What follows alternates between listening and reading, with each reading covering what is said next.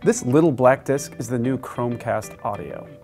Unveiled at a special event in September, this was a bit of a surprise from the company, and it's designed as a bridge to wireless sound for any powered speakers or stereo system. The device comes with just this single power cable and a 5-inch audio cable. It's a cute package, but it doesn't allow for much besides simply plugging right into the back of a speaker set.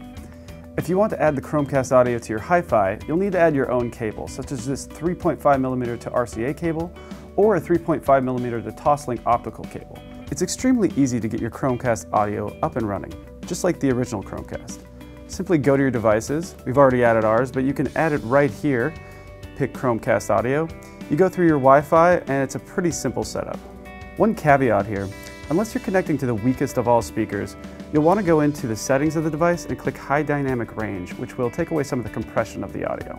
After that, you'll have your pick of the same Chromecast apps that the video Chromecast has, including music apps like Music Match, Songza, and more normal apps that you'll see every day like Spotify and Pandora. In fact, there's really not much this device does that the regular Chromecast doesn't. However, iPhone users may want to think twice.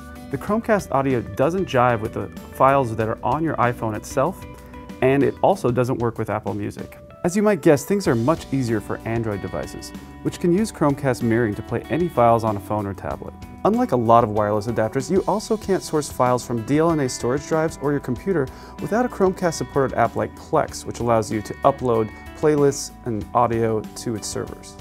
And that's sort of the hitch with Chromecast audio right now. With so many ways to go wireless these days, the device appears to be a solution without a problem. Audio performance is definitely better than what you'll get from a Bluetooth device, but we actually heard a bit more detail and dynamic range through our Cobblestone in testing, which comes with far fewer restrictions. That said, for Android users and iPhone users hooked on Spotify, the Chromecast audio does provide a simple, stable, and incredibly affordable way to take your system wireless. Google also says that multi-room functionality is on the way, and if that happens, the Chromecast audio could increasingly become a very versatile part of your wireless arsenal.